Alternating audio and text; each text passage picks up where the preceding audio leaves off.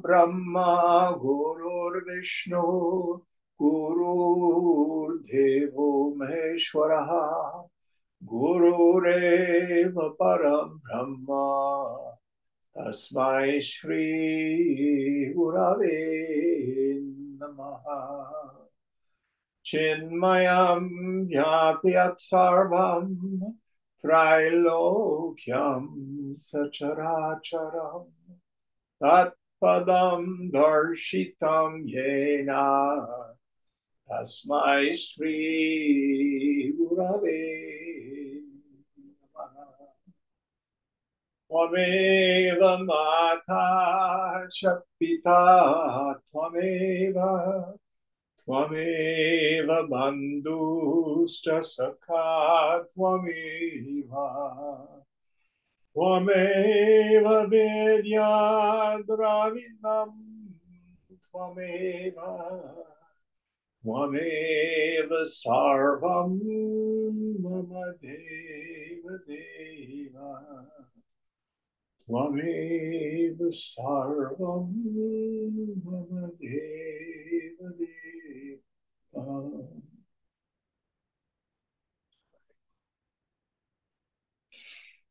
Om Sahana Bhavatu Sahana Bhunaktu Sahaviryam Karavavahai Tejasvinabadhitamastu ma vidvishavahai. Om Shanti Shanti Shanti.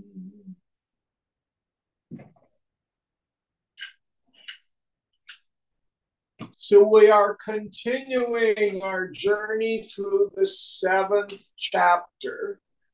And Mark, what verse are we on now? We're starting at 149 tonight. 149.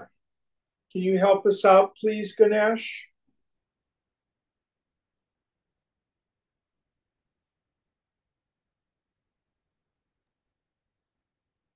Manaso nigrahitasya lila bhogolpakopiyah tameva labdhavistaram klishtatvad bahumanyate.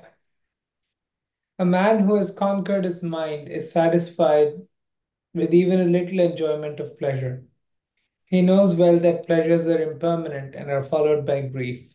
To him, even a little pleasure is more than enough. Yes. So the thing to understand, it used to confuse me when I would see Swamiji enjoying things in the world. He enjoyed South Indian food. He enjoyed spicy food. He enjoyed hearing music. He enjoyed chocolate. He enjoyed riding in fast cars. And my idea was, I don't understand this. I thought there's not supposed to be any enjoyment of the world anymore. And what I came to see is its preference versus insistence. The preferences of the mind can be there. And listen very carefully. In the end, even desire is not an impediment to realization. What is the impediment to realization? Avidya, ignorance. What is the essence of our ignorance? Vasana. The first power of a vasana is it robs me of self-experience. So you know if a particular proclivity is robbing you of self experience or not. But we are not to fool ourselves. If the mind is extroverted into the world and you are a real desire of desires, then you have more work to do. What is the work we are to do? Understand that there is no such thing as worldly pleasure.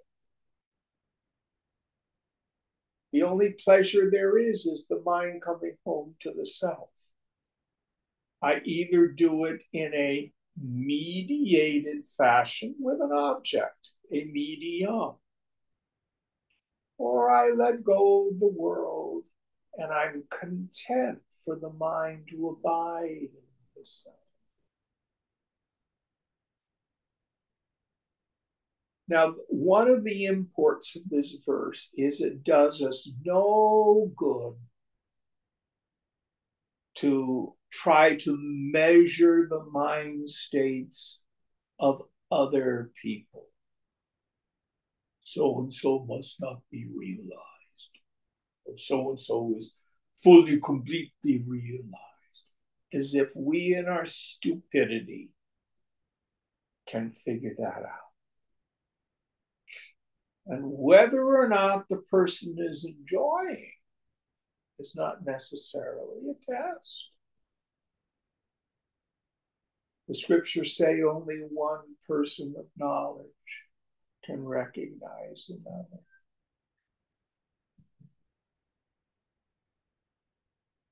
With that shunya prasad,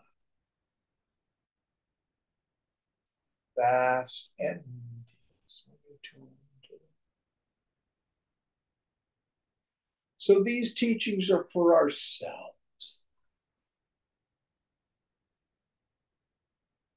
So part of what Vidyaranya is saying here is don't get too worked up.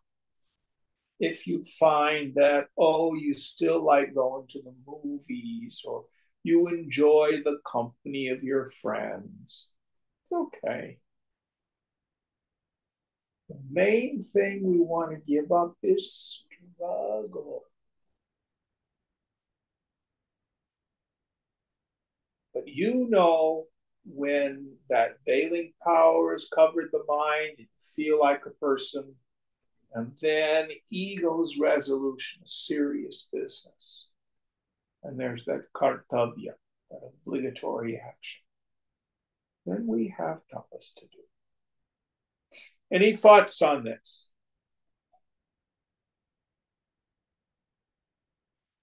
Next verse. बद्धमुक्तो महीपालो ग्राममात्रेण तुष्यति परेण बद्धानाक्रान्तो राष्ट्रं बहुमन्यते. A king who has been freed from prison is content with sovereignty over a village, whereas when he had neither been imprisoned nor conquered, he did not attach much value even to a kingdom. Yes. So here the idea is if you felt imprisonment, even a little bit of freedom or dominion is of value. For the man of knowledge who has given up the world,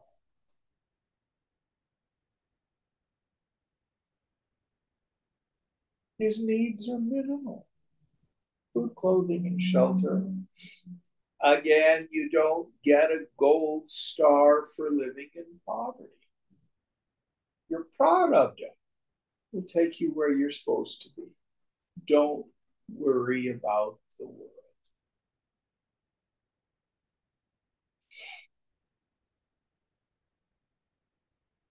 No big deal.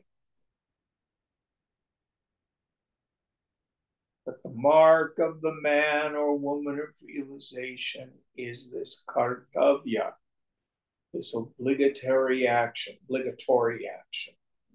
this jonesing after stuff, that is gone.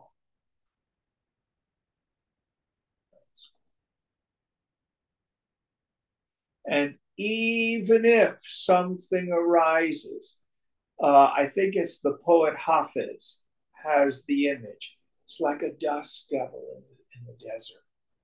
It just whirls for a little bit and then disperses.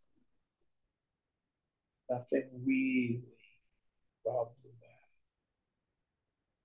Next verse. विवेके जागृति सति दोष दर्शनलक्षणे कथमा कथमाब्ध कथमाब्धकर्मापि भोगेच्छां जनयिष्यति. Doubt, when discrimination is ever awake regarding the defects of the objects of enjoyment, how can the desire for enjoyment be forced upon him by his fructifying karma? Yes. So, if he's truly a man of realization or a woman of realization, how can these preferences be forced upon him by his prarabdha?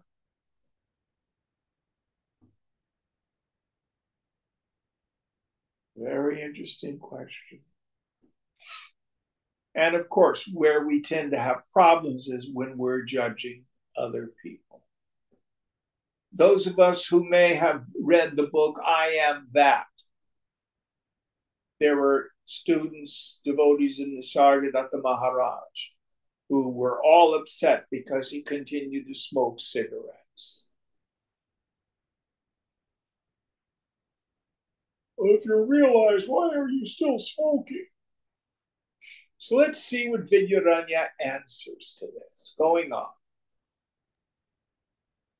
Naisha dosho yato neka vidham prarabdhamikshate ichha nichha parecha cha prarabdham trividham smritam.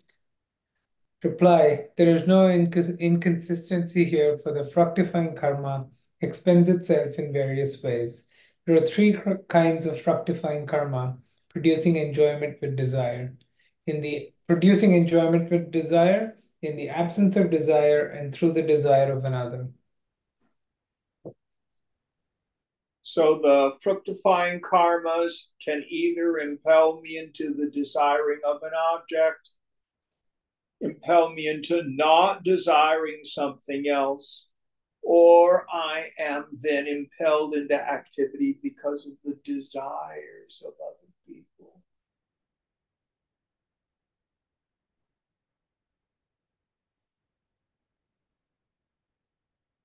But the point to be aware of is don't give a lot of import or credence into what the body, mind, intellect does. It will fulfill its part in the Lord's Leela, the Lord's play. You may have a starring role, but most of us have a bit part. At best, to walk on.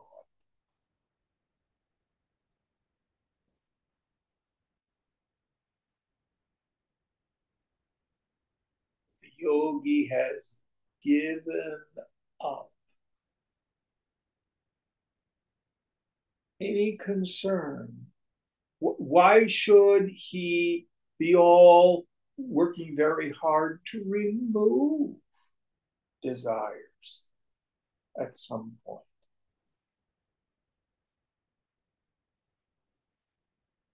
Peace comes when we give up the struggle.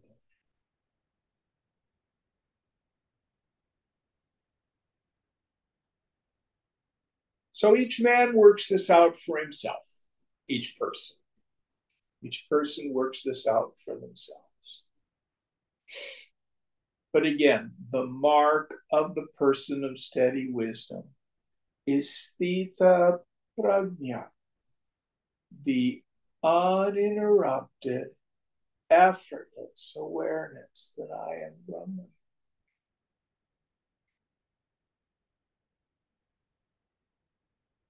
That's the mark of the man of steady wisdom, or the woman of steady wisdom.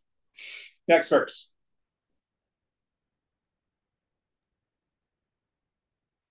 अपथ्यसेव निश्चोरा राज दाररता अपि जानन्त एव स्वानर्थम् इच्छन्त्यारब्धकर्मतः.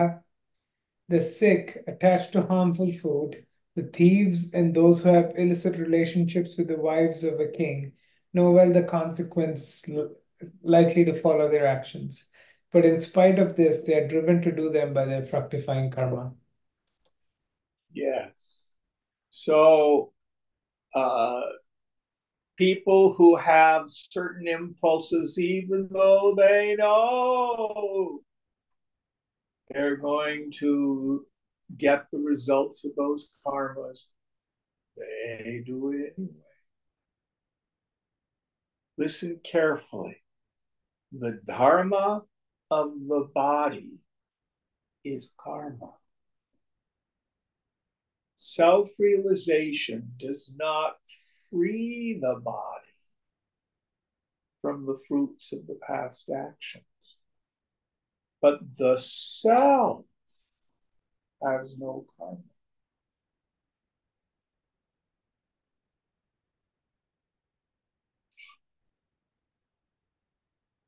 And this is not just the experience of desire. This can also be, for example, if you're afflicted by chronic health issues. Fructifying karma, prarabdha. Do what you can to alleviate it, but sometimes you can't. I mean, I think of Swamiji, an insulin-dependent diabetic,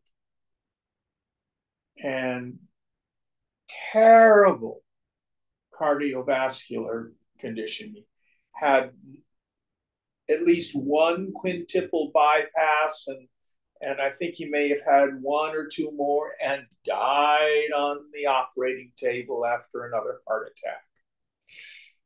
It was just Pradamda.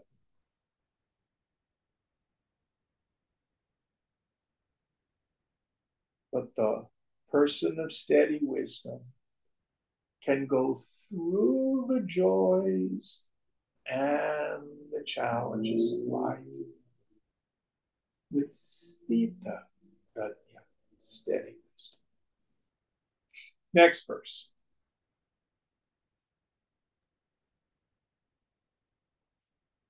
न चौत्रथ द्वारयितुम् ईश्वरेणापि शक्यते यत ईश्वर एवाह गीतायाम् प्रति. Even Ishvara cannot stop such desires. So Sri Krishna said to Arjuna in the Gita. And there's Yes. I think the subsequent verse has the quote. Go ahead and do the subsequent verse. Sadrisham cheshtate swasyaha prakriterjnanavaanapi prakritim yanti bhutani nigraha kim karishyati. Even wise men follow the dictates of their own nature. Beings are prompted by their own innate tendencies. What can restriction do? Yes. Everybody is impelled helplessly into action because of the force of prakriti, because of the force of the past maturing. What can restraint do?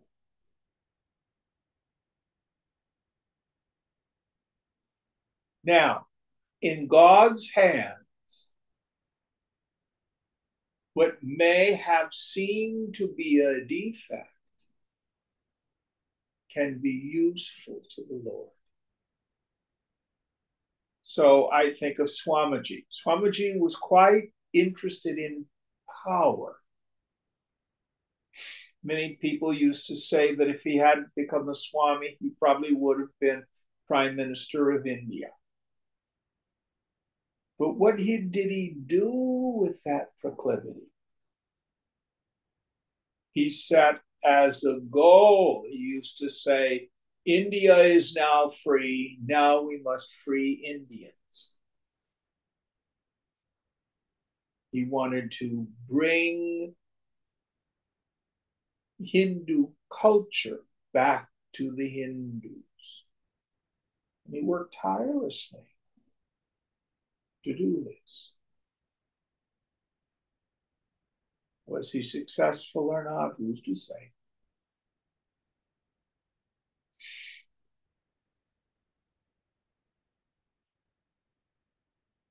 Other people may have a great desire for scholarship.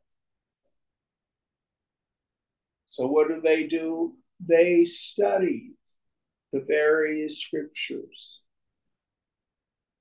Swami Tejomayananda, pretty clear he always wanted to be a singer. One of the things that changed in his later life, when he would do lectures and things, he always brought out his harmonium and he would always sing. But it was always about the knowledge, always about the Lord.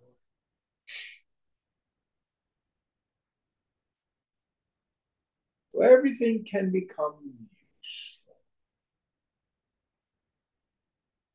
Act, O Arjuna, according to your swadharma in the yajna spirit of sacrifice,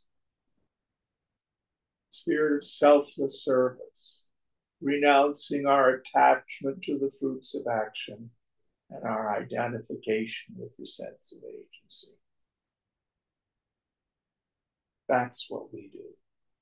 The prarabdha will work itself out.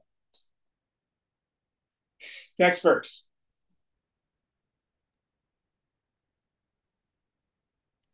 Avashyam bhavi bhavanam pratikaro bhavedyadi tada dukhairna lipyerna alarama yudhishthiraha. If it were possible to avert the consequences of fructifying karma, Nala, Rama, and Yudhishthira would not have suffered the miseries to which they were subjected. So these are people in our Hindu mythologies, our itihasas, the stories that even avatars and people in the Mahabharata, noble souls, cannot escape the fructifying karma, the prarabdha karma.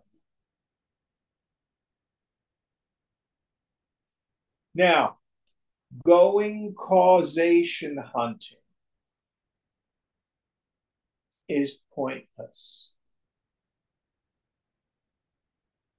When it comes to what's happening in my life, frequently, why is not a particularly useful subject, unless I'm doing something that's contrary to intelligent living.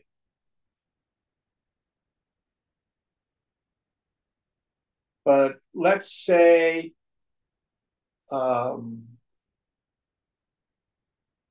you break a leg. Oh, am I being punished for this? Is this some karma from a previous life? That kind of pursuit is not useful. When negative things happen to us.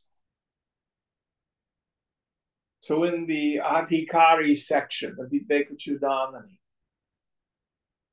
one of the qualities that we're invited to look at is titiksha. Who remembers what titiksha is? Forbearance. Forbearance.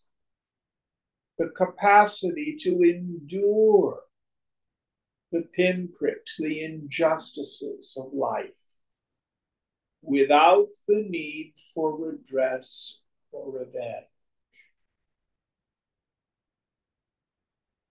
And what that shows us is we have a point of power when these challenging experiences come to us. If we respond with redress or revenge, we only keep the negative karmic cycle going. So this is the whole thing behind Jesus's teaching of turn the other cheek, walk the extra mile. Someone takes your coat, give him your cloak. Because it's rooted in our deep understanding of karma.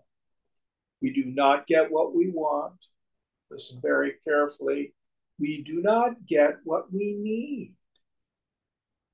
We get the inevitable fruits of our past actions as it interacts with the karmic environment that we're in. What do I mean by that? So, for many of us, our stock portfolio went down last week. Maybe the fruit of what stocks I may have purchased, but inflation went up and the whole market went down. See, that's the karmic environment in which we live. Those of you who drive cars, anybody bought gas in the past day or two? Have gas prices gone up?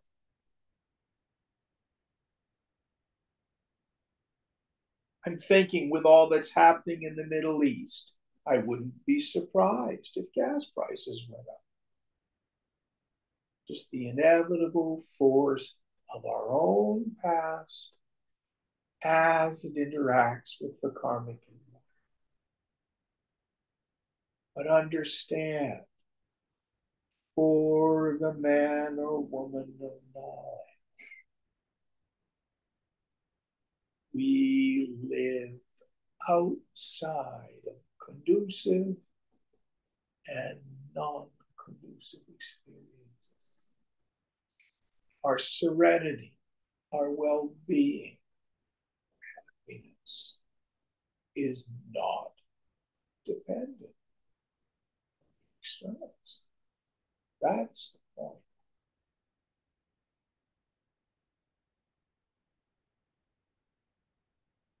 All right, any thoughts on this?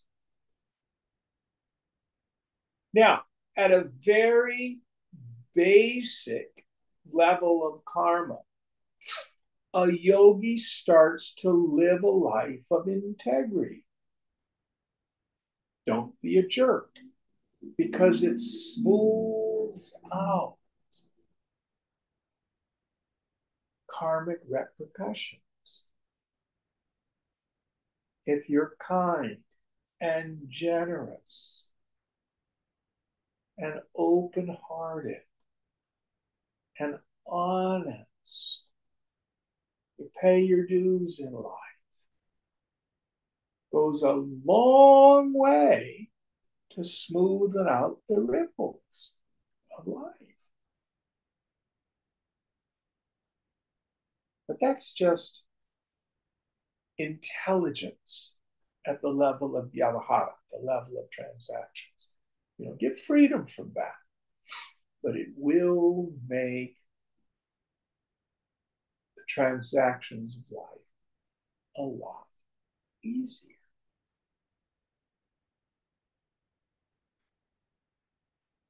Next verse. न चेश्वरत्वमीशस्य हीयते तावता यतः अवश्यं भाविताप्येषाम् ईश्वरेणैव निर्मिता. Ishvara himself ordains that the fructifying karma should be inexorable. So the fact that he's unable to prevent such karma from fructifying is not inconsistent with his omnipotence. So the idea here is God doesn't disobey his own rules. God has said light travels at 186,000 miles per second.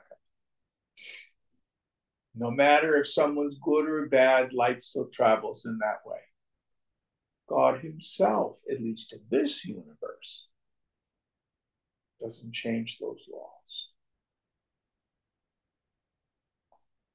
One of the metaphysical laws in God's universe is the energy that we put out eventually comes back at the level of the body.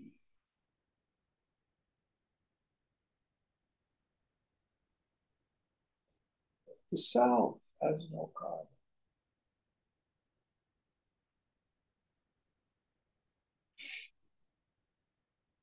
I like to use this idea from the viewpoint of the waker, which is more real, the pleasant dream or the nightmare. Both are unreal.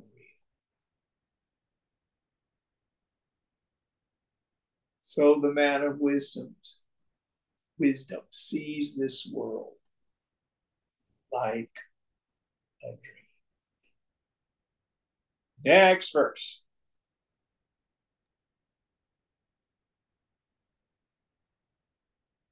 प्रश्नोत्तराभ्याम् एवैतद् गम्यतेऽर्जुन कृष्णयोः अनिच्छापूर्वकं चास्ति प्रारब्धम् इति तच्छृणु. Listen to the questions and answers between Arjuna and Sri Krishna, from which we know that a man has to experience his fructifying karma, though he may have no desire to experience it. Yes. So you may not like what the Lord delivers to you. Tough. And that's especially true for a lot of us when it comes to things like a health challenge, or perhaps the loss of a fortune, or the death of a loved one.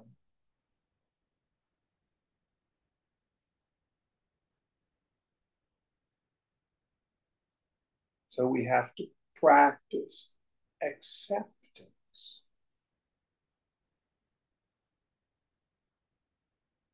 Life on life's terms. Now, the force of karma can be blunted through prayer. By changing our thought, by changing our sankalpa, we can, to some degree, blunt the force of karma. David, I love that image that you shared with me years ago. So correct me if I get it wrong. Some of our karmas are like writing in sand. You can just smooth them over.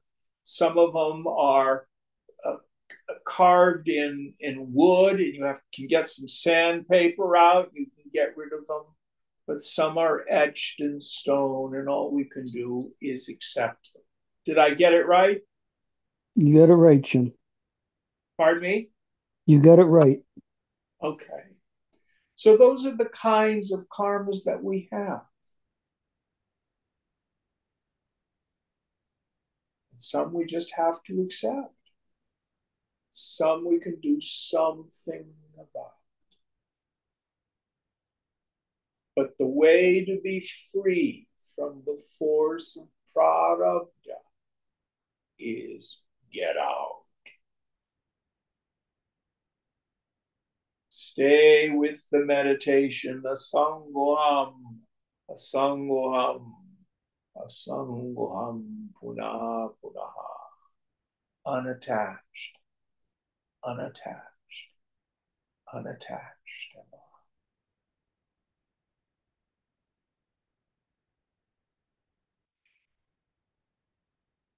Next verse.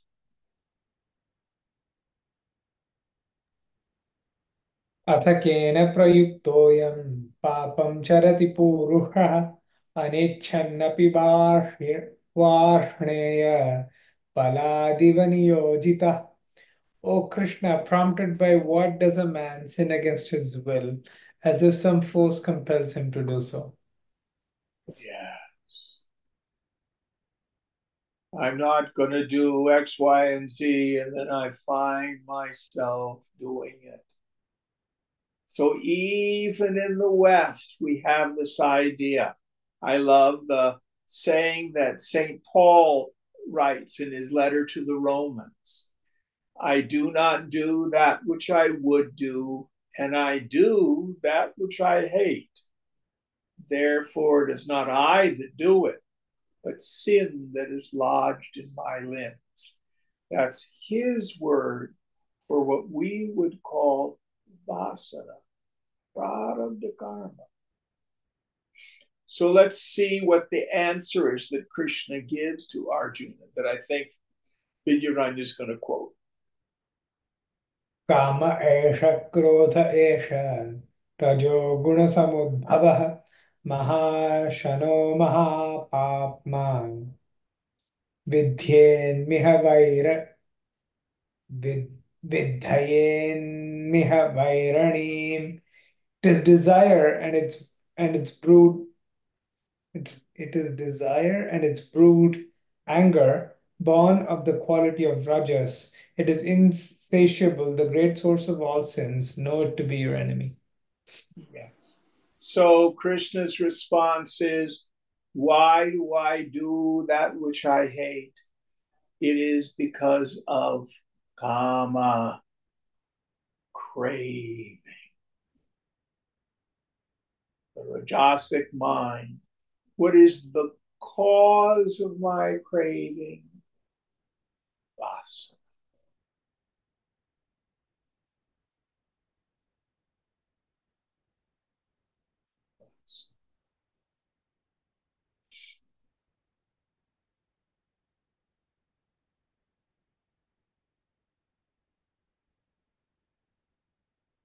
But it can be overcome. And this isn't Vidyaranya, this is Jim, but I think it's truth. We are not healed so much by what we turn from as by what we turn to. Well, yes, it is. It is Krishna.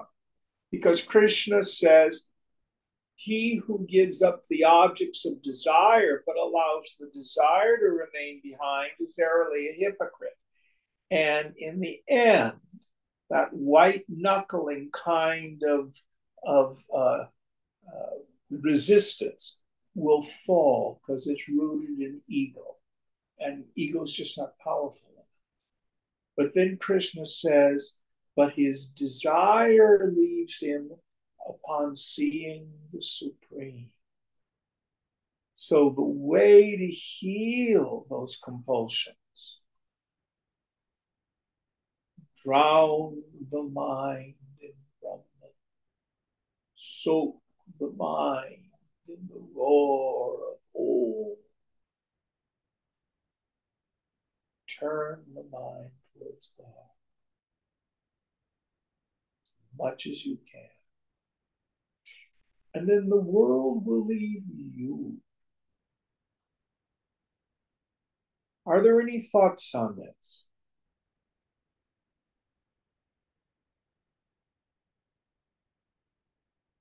And frankly, if we have a bad habit, papam, a sin, and we see how it's hurting the people around us, that also can impel us. I was listening to someone at an AA meeting, and they were talking about the shame of like their 6-year-old child who said, I don't like drunk mom.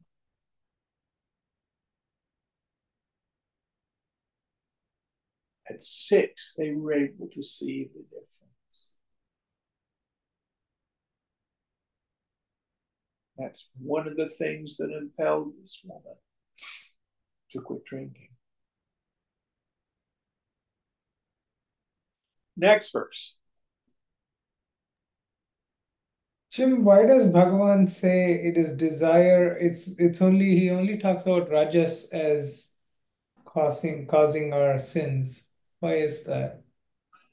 Well, because that's what gets us in trouble, is the addictive tendency of the mind, which is rajas, and the cause of the rajas is the vasana. How did the vasana get there? From indiscriminate revelry with the objects of the senses. Over and over again for lifetimes.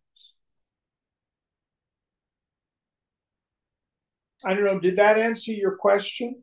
So, in other words, what you're saying is, let's say someone is um, experiencing tamas. Eventually, what will happen is they'll swing over to rajas, and that's when they they cause harm to themselves or someone else. Well, tamas is essentially temporary. For most people who seek tamas, it is an attempt to escape the pain of rajas. I can't stand my boss. My wife is mad at me. So I think the solution is to go get loaded. But it wears off. Don't bother me. My life's a wreck. I'm going to go to bed. But you wake up, and then the rajas comes back. The tamas is a temporary respite, and it never solves the problem. Did that make sense? Yeah.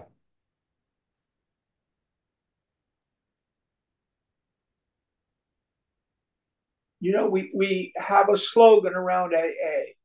We say the alcohol wasn't my problem. The alcohol was my solution. My problem is I was restless, irritable, and discontent. And that was too painful. That's why I needed to drink or get loaded.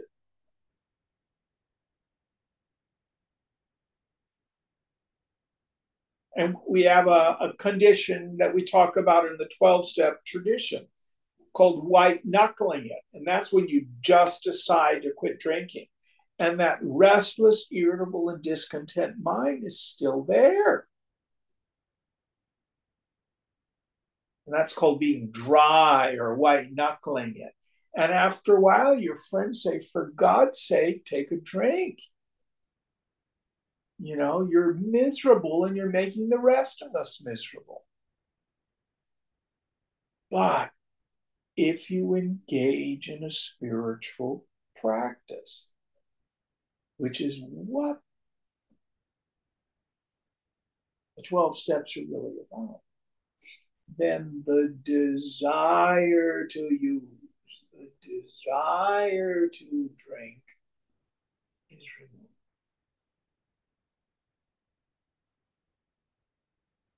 And that's the truth about everything in this world.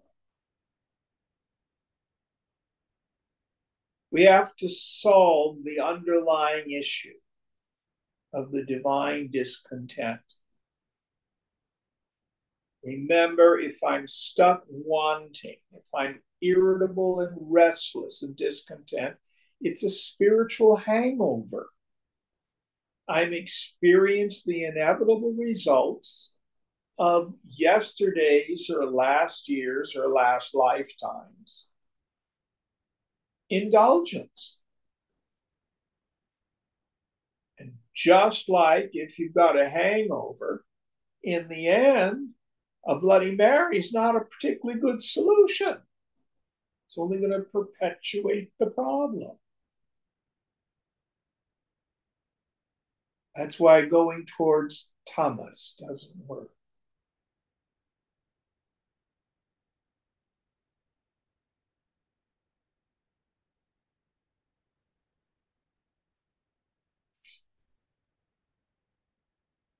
All right. Any other questions on this?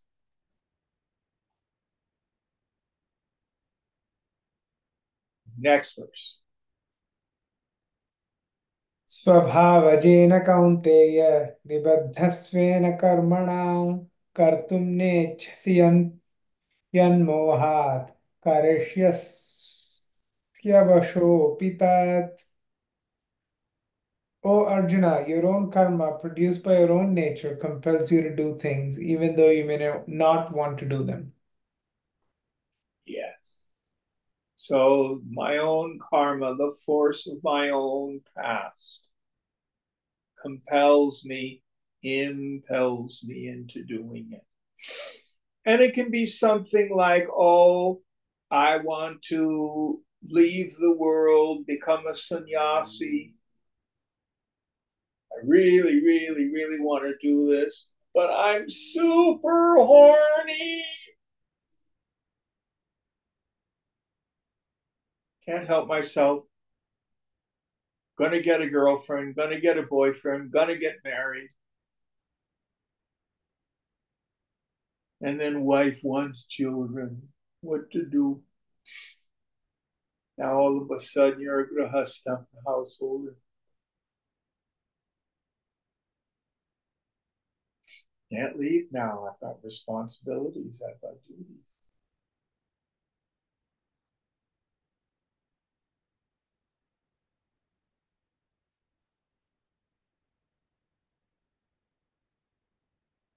Someone's getting very deep in their practice,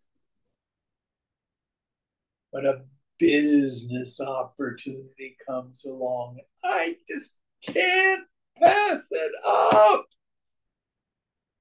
Off we go. What can restraint do? And then we're in the world again.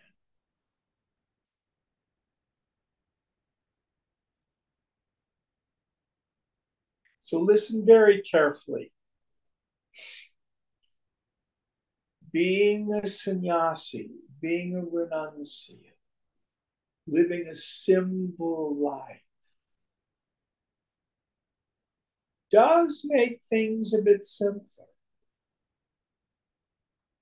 But our karma may impel us in a different direction, into family, into work,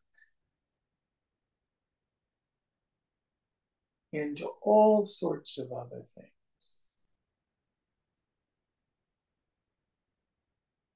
And what Vidyaranya is saying is ride the horse in the direction it's going.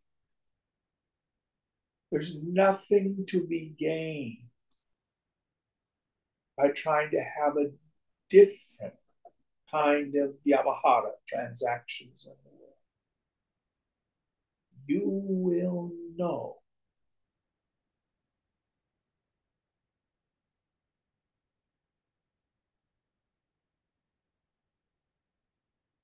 And when we're riding the horse in the direction it's going, we're aligned with our swadharma. It brings peace. And there's a fundamental ease in our lives. If antithetically we're struggling to attain some kind of false purity, that can be very burdensome to people.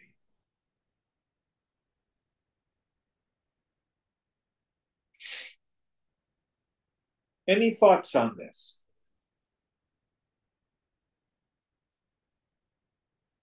Next verse. Nani chanto na chet chantha परादाक्षिण्य संयुताः सुखदुःखे भजन्त्येतत् परेच्छापूर्वकर्म हि. When a man is neither willing nor unwilling to do a thing, but does it for the feelings of others and experiences pleasure and pain, it is the result of fructifying karma through the desire of others. Yes. So, for the person of steady wisdom, the vast majority of his actions come out of his generosity, his response to the desires of other people.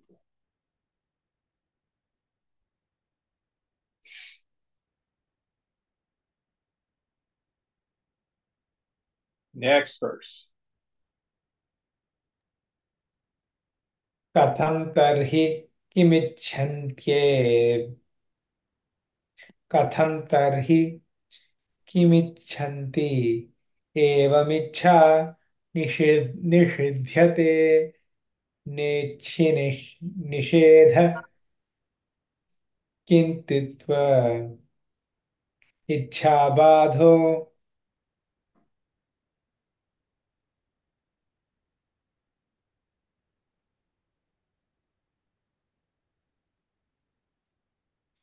नेच्छि निषेध नेच्छा निषेध किंत्वेच्छा बाधो बाधो भर्जित भर्जित बीजवत्.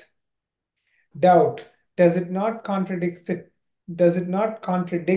text at the beginning of this chapter, which describes the enlightened man as desireless? Reply, the text does not mean that desires are absent in the enlightened man, but that desires arising in him spontaneously without his will produce no pleasure or pain in him, just as the roasted grain has no potency. Yes. So, it's like a thimbleful of water added to the ocean.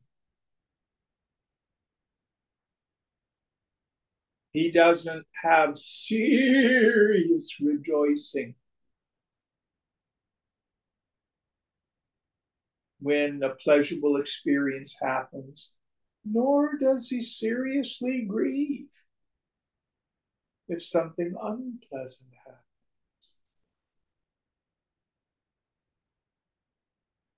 I mean, I'll give you a very real example. There's not a soul in my living room tonight. The entire class is online. This was not my desire. Prarabdha. We were cruising along with classes here in my living room, and all of a sudden COVID happens.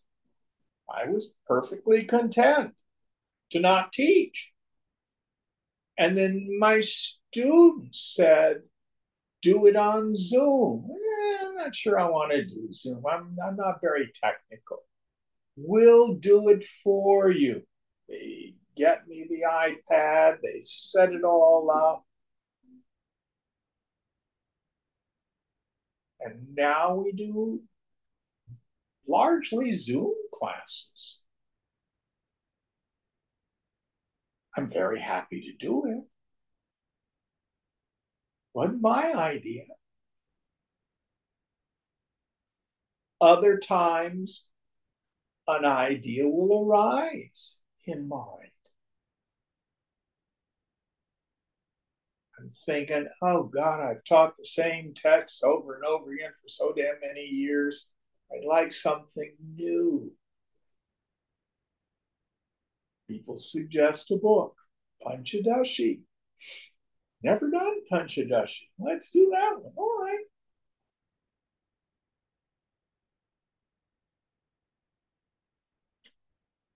So it doesn't mean we don't enjoy, doesn't mean a desire doesn't arise in the bosom.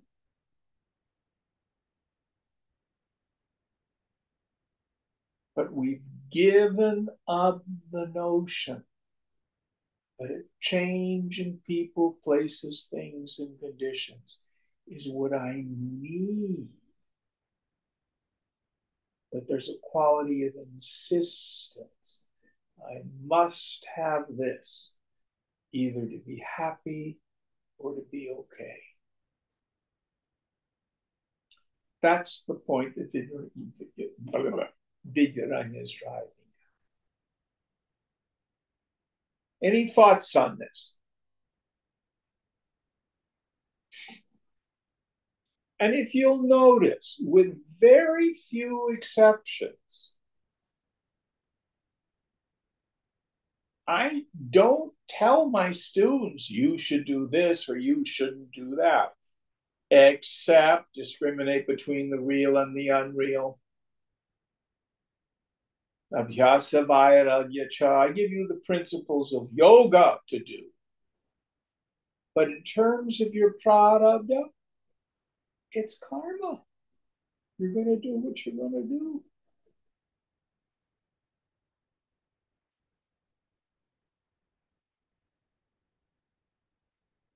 Any thoughts on this?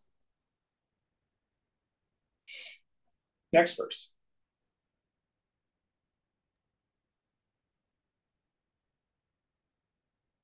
Bharjitani tu bijani santyakaryakaraणि च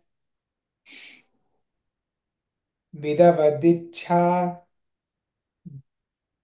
vidvadichha tatheshtavya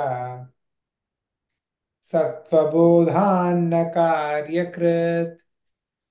Roasted grain, though looking the same, cannot germinate. Similarly, the desires of the knower, well aware of the unreality of objects of desire, cannot produce merit and demerit. Yes. So we have these images like roasted seeds. The other one that's frequently used is a length of rope that is burnt. It's charcoal. It looks like a rope, but it can't bind us. The roasted seeds cannot sprout.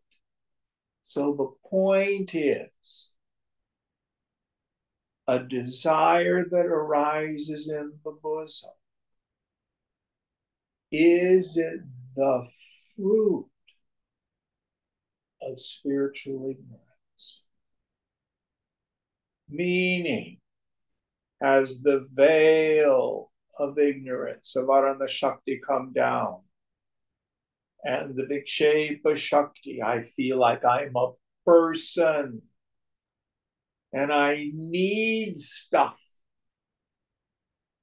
And I gotta struggle to get that.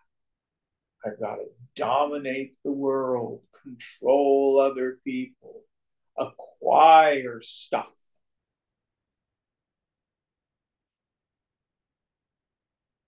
If that's the fruit of ignorance, then it's going to be problematic. But if you know who you are, and that desire arises simply as the force of the past. I'm going to go to the symphony on Thursday. Do I need to go to the symphony? No. They cancel the concert. It's no big deal. Will I enjoy it? Hope so. Is it the answer to all the problems of existence? Oh, I just got to go hear the music. Not particularly.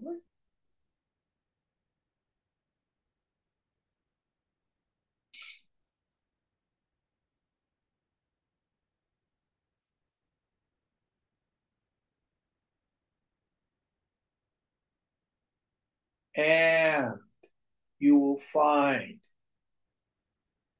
the more you're in this work, the more the mind is soaked in knowledge. Various karmas will wear out.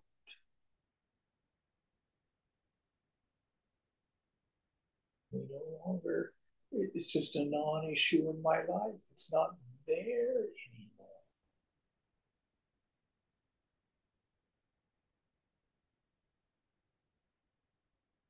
Next verse. दग्धबीजमरोहेऽपि भक्षणायोपयुज्यते विद्वदिच्छाप्यलभो विद्यदिच्छाप्यल्पभोगम् कुर्यान्नव्यसनं बहु. Though it does not germinate, the roasted grain can be used as food. In the same way, the desires of the knower yield him only a little experience, but cannot lead to varieties of enjoyment, producing sorrow or abiding habits. Yes. Oh, what a lovely image.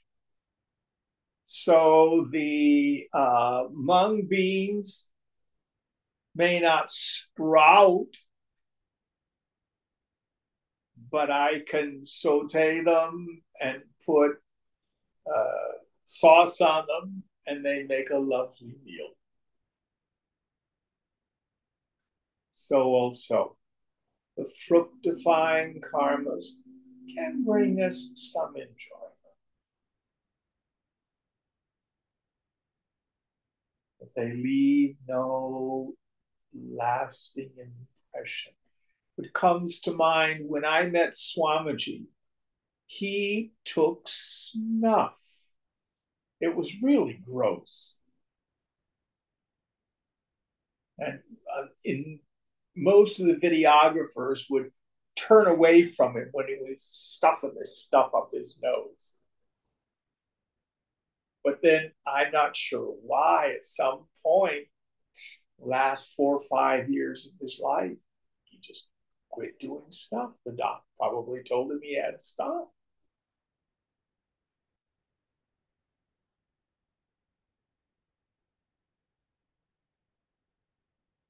Not a big deal.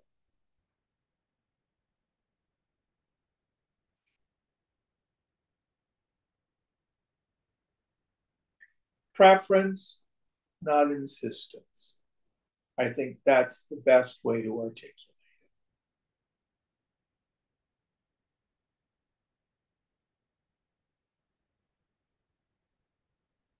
Next verse. Jim, what's the difference between, say, conviction and insistence? I don't know. What do you mean by conviction? Like there are some people who, I don't know, may have strong convictions on, um, for example, Krishna, right, had strong convictions on dharma versus adharma. Like this is the Pandavas are on the side of dharma and the Kauravas are not. And so, Well, I'm going to push back on that. I think they were idiots to lose a kingdom on a dice game.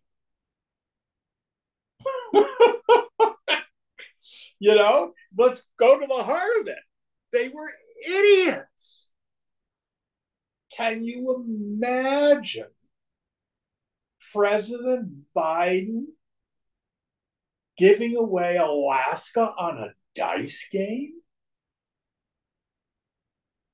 Well, they had to then do the karma of it, do the best they could. But no, they didn't always do the right or the smartest thing, in my opinion.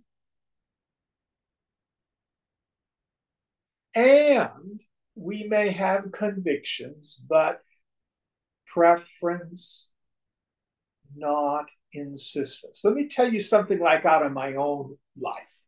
So when I was in Jaipur in 2015, hanging with Bhuvaneshwarananda, he had suggested one of these Western devotees read the Gita, and he recommended the ISKCON Gita. My first thought was, why in God's name would he recommend that one? It's so dualistic. There's so much judgment in it. But then the next thought is, Swamiji's Gita is illusory. Prabhupada's Gita is illusory. Vyasa's Gita is just illusion. It's all Maya.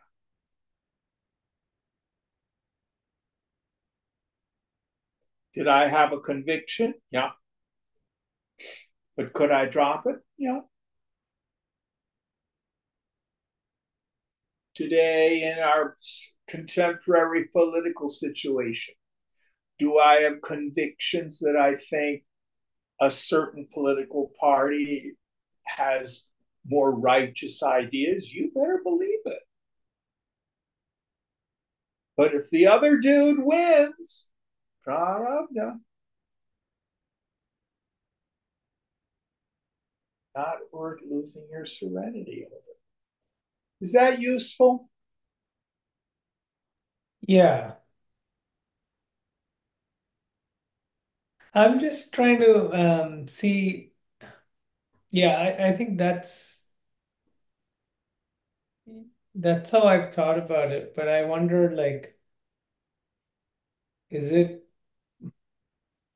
for example, let's say if you have strong conviction about universal principles, like say something like, peace or love or whatever, does people seem to be able to endure a whole lot, and maybe because it's universal, they're still able to have conviction and not be unbalanced.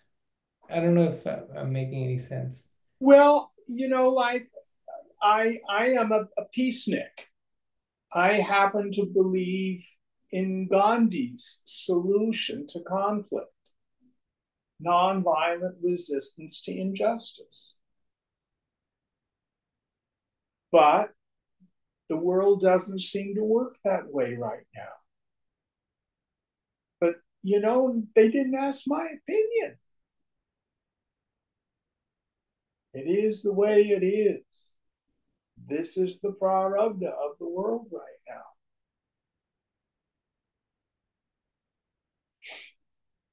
If you have a conviction that working for peace is what you want to do, then throw yourself into it. We have, a handful of students in the Sangha who are deeply committed to non-animal products in people's diets, to a vegan lifestyle. I would never tell them to give that up.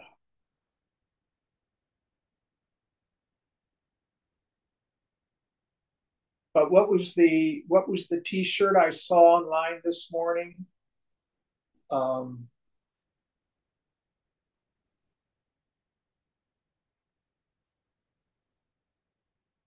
it was I believe in it was like I want to slaughter the people who slaughter animals. That's basically what the T-shirt was saying. And I'm going, oh, dude, you don't understand karma.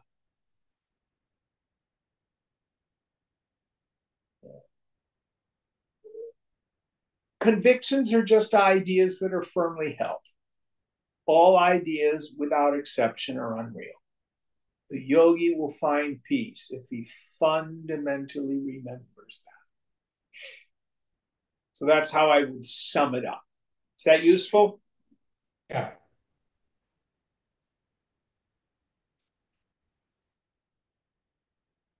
All right. This is a good place to stop then. What verse are we on for next week? My finger just slipped out. Let me see.